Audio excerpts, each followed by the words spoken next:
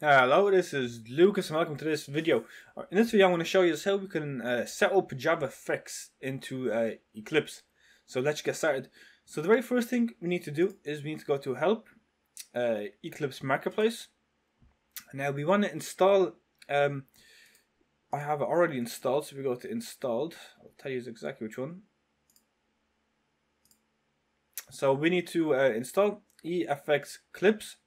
Alright, so I already have installed, so I'm not going to do that, but you can just search it in here and then just click install. So once you have done that, we need to download the javafx jar files. So if you go to javafx, alright, and we should have an option to download.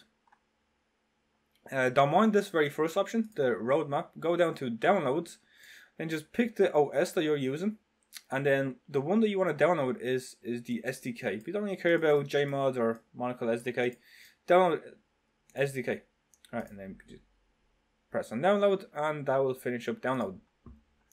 So the next thing that we're going to do is we're going to go to Window, Preferences, and you want to go, so it'll be under Java, Build Path, and then User Libraries, or you can just search in User Libraries up here.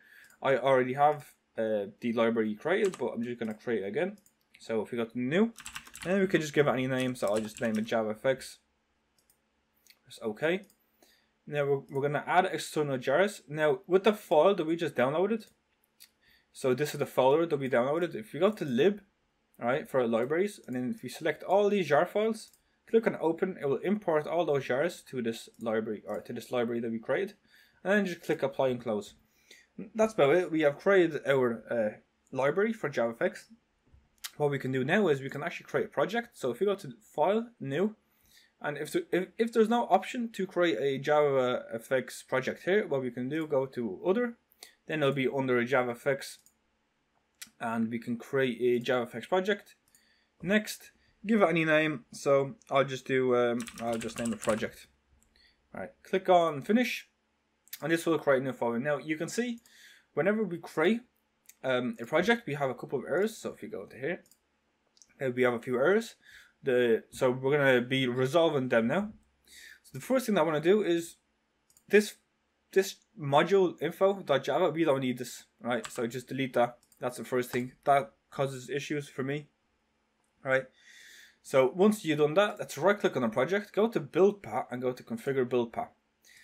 And then, yeah, then we're going to have to go to libraries. Now, what we're going to have to do is click on class path, all right? Make sure it's class path, not module path, all right? So click on class path. We're going to have to add libraries, user libraries, and then just select the library that we just created. So JavaFX, finish, and there you go. We have placed that in here, all right? Now you can see the errors do go away. However, it will not run. Still, yeah, you can see we are getting an error, which is fine. We right click on the project again, go to run configurations. All right, now we're in here. Now there's a couple of things that we need to do in here. All right, the very first thing is if we go to arguments, we need to provide some VM arguments. So for me, it'll be this one right here. All right, you can find this in the description, but basically copy this in, except replace the path to the path of the library files that you have just downloaded. Okay, and then we can just click apply, and then what we're going to do is we're going to go to dependencies in here.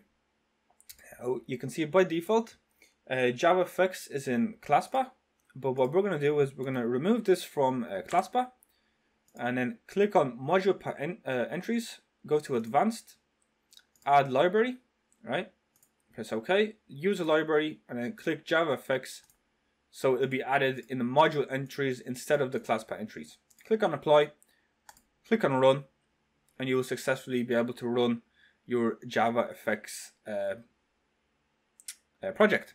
So I hope this video helped. I hope you find it useful, and I hope it actually helped you. So thanks for watching, and I'll see you next time. Peace out.